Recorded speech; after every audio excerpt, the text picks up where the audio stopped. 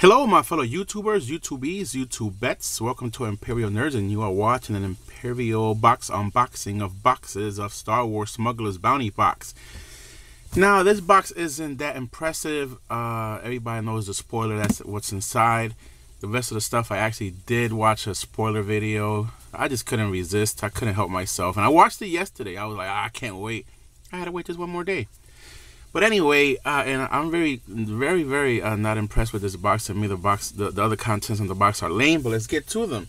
By the way, I will be giving away a digital code for a movie on this video. So, boom, if you want this digital code for the Magnificent 7, stay tuned to the end of the video.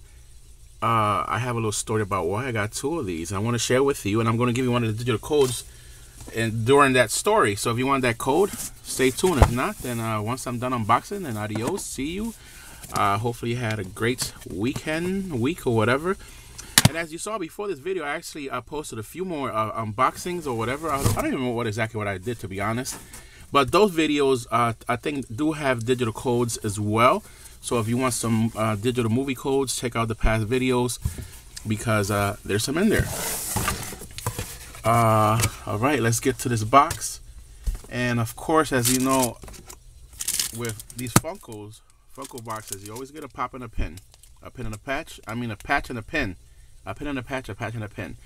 This time you got the awesome Lando Calrissian, something like that. With Lando, you can see. Pretty cool. You can't see the detail too much through the camera, but you know, he got a little mustache going on there. Of course, his little stash, beautiful. By the way, the only reason why I got this box is because of the pops. To be honest, I'm really done with Funko boxes. To me, they're very predictable. They're boring, and I haven't been impressed with the pops they've been putting in there lately. Here goes the patch. Yoda. The Empire Strikes Back.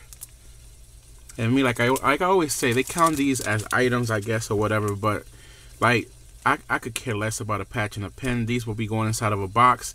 And whenever I get to a certain amount of subscribers, I will be giving that box away with all the patches, all the pins that I get, whatever other stuff that I don't want. So definitely subscribe if you haven't. I will be giving away all the stuff that I hate, because I hate patches, I hate pins. I think it's just fluff added to the box for no purpose whatsoever. Try to just to say, hey, there's 5 items in there. Nah. Whatever. So let's see the other stuff besides what we already know is inside, and this is one of them. And I did see a video for it, and I was like, this is so lame. And maybe you like plushes, that's fine. I hate plushes. They're hard to display. You know what I mean, they're hard to display, and they're just dust collectors, man. Like, plushes are dust collectors. They just collect so much dust. They're hard to keep clean. You know, so I don't like them. I don't like plushes. You know, and to me, they don't look cool. It's just a ball of fluff. So yeah, this is supposed to be what, is a Wampa? Or whatever it is called. I forgot the creature's name. No, it's not a Wampa, is it? No. But whatever, you know what it is. It's definitely really soft, but the thing is also, another thing about plushes, I'm allergic to hairs. I don't know why, but anything that's fluffy and hairy, I'm allergic to it. My nose starts itching and all kinds of stuff starts going crazy. Alright, the next item they added to the box is socks, because you know grandma loves you wearing nice socks. So they gave you these horrendous looking socks. And again, I don't need socks. I have socks. I don't need to get an ugly pair of socks. Look at that. It looks almost like an Atari version of Star Wars. Like they look all squashed, and I'm just saying these socks are ugly. You know, and I mean, I'll wear them because they're new socks, right? Everybody needs a new pair of clean socks. I mean, I got a bunch of clean, brand new socks, but hey, you know, if I ever need some black ones with white, I got me a pair of socks. So whatever, but I don't like these socks. I hope they don't keep adding more socks to that. That's something that your grandma will give you for Christmas or your birthday. And that's it, guys. Look, that's about it they added to the box. Besides the pop, You get the basic, boring patch and a pin, a horrible looking plush, and some grandma ugly looking socks. So that's disappointing.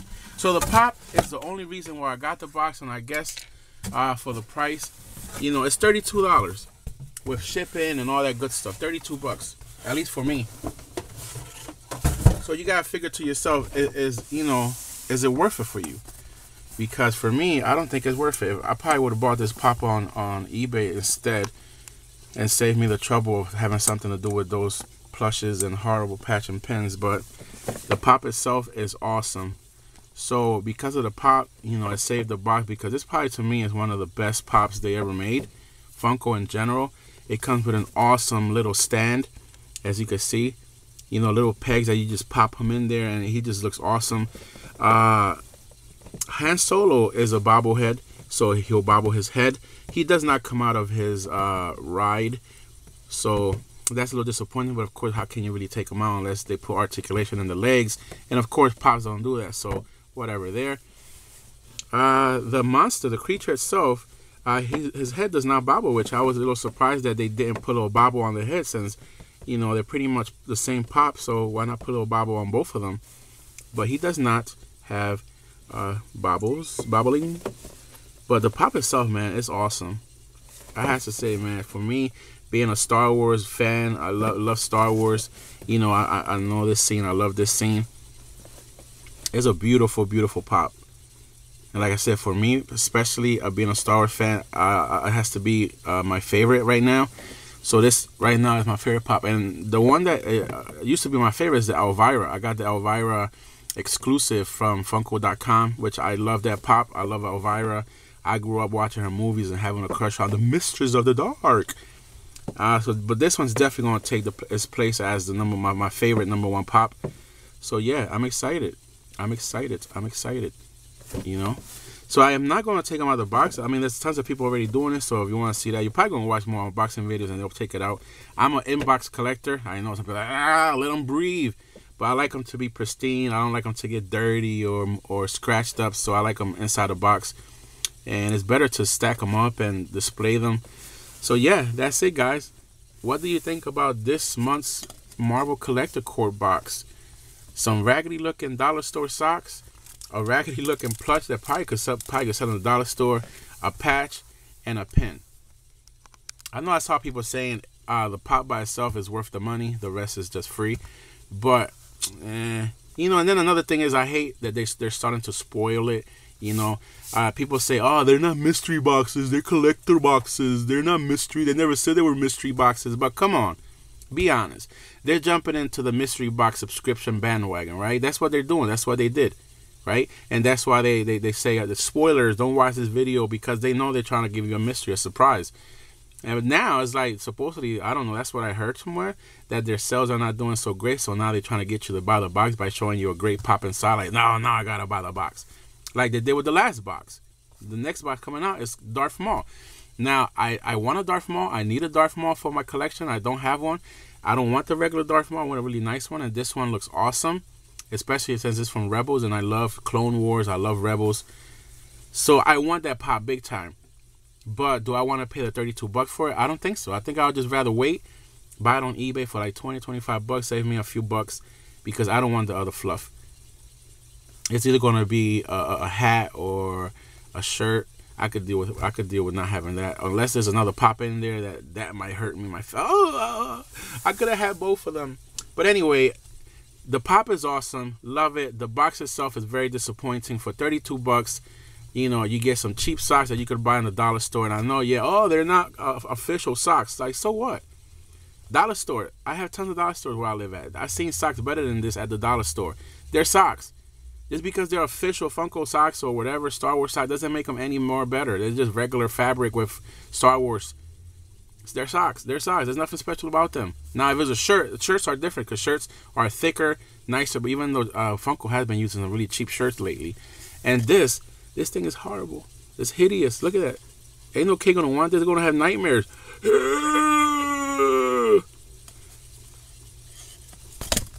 I have a plush right here next to me. This I bought a long time ago. This is probably the only plush that I actually did buy. Gizmo. And as you can see, the white is almost yellowing because how old he is. I don't know how to wash him. I don't know if I should just throw him in the washing machine or something, but or to ruin it. But anyway, that's it for that, guys. Thank you for watching. If you're going to watch now, if you want to stay tuned for the movie, you get a free digital code.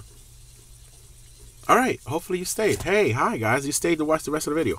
So anyway, for Christmas, I got myself a Xbox One S so I could play 4K movies. I bought myself a 4K TV. So I've been starting to buy 4K movies. I had to tell you guys, after buying a few 4K movies, it's not really that impressive. I thought it would be a lot nicer looking, a lot tighter, a lot brighter, a lot crispier. It's not that amazing, to be honest. I could have dealt without. I could have saved hundreds of dollars by, not going for the 4K bandwagon, but I did. Oh well, it's too late now. At least I got an Xbox now because I sold my Xbox before, so at least now I have another Xbox and I can play games again. I've been starting to play games again. But anyway, I went to Walmart. I bought me this from Walmart online on the interweb, and I ordered it, and it never came. It never came. It was like 2 weeks. Supposed to come in like within a week. Never came. I contacted Walmart. I said, "Listen, buddy, where's my movie?" They checked the tracking record. They said it vanished. They didn't know what to do, so they sent me a replacement. Boom, replacement. So then came this movie. And then I waited for about another 2 weeks. They didn't come again. I contacted Walmart. I said, "Hey, where's this replacement movie?" We're checking the tracking, and apparently they lost that one as well. I'm like, are you serious? Like, come on. I listen, by the way, I've ordered the shipping pass program, the 2-day shipping pass. They're trying to compete with Amazon Prime. And I tried it, the trial, and it's horrible. You do not get movies, you don't got to get any. They lost about 4 of my orders. A bunch of my orders came later than they were supposed to. And then they lost this one. Then they lost this one. So then I contacted them and said, "Yo, where's my second one? They lost it. We could send you another one." Like, listen, that was the replacement. So now you're going to send me a replacement for the replacement? No. Give me my money back. So they gave me my money back. And then about 2 weeks later, boom, they both showed up at my door. So it took about a month and 2 weeks. A month and a half. And both of them just finally just showed up at my door. So I'm like, what? Awesome.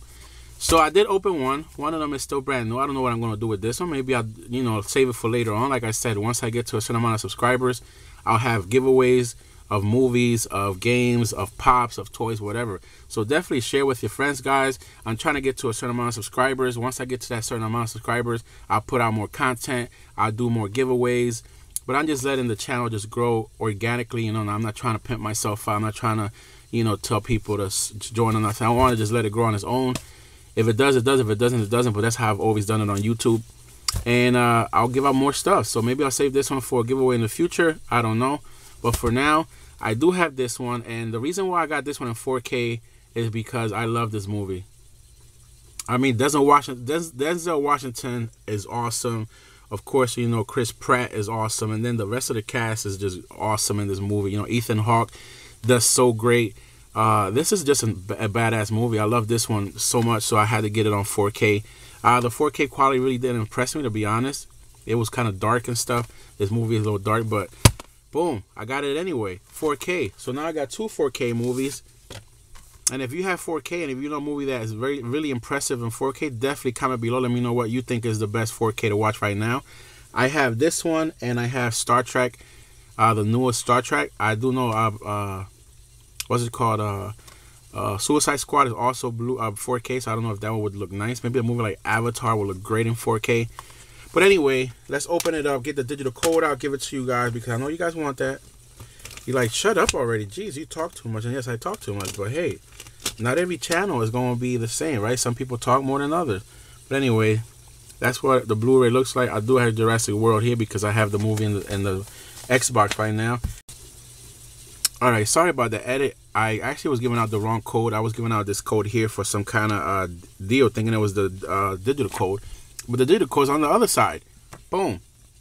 There we go. That's the digital code there. So definitely, guys, if you use the code, if you redeem it, please comment below so people don't waste their time trying to redeem it.